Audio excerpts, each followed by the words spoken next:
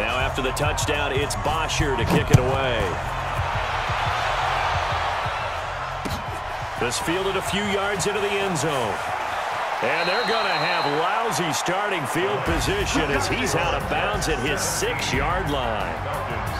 Well, a little drama there at the end, but really this thing was already decided. The late points get scored, and then it ends on the kickoff. And I'm right there with you, partner. At the end of the game, they knew what they had to do. Just make sure you don't cough up the football at the end. Just take care of it, and victory was theirs, and that's exactly what they did.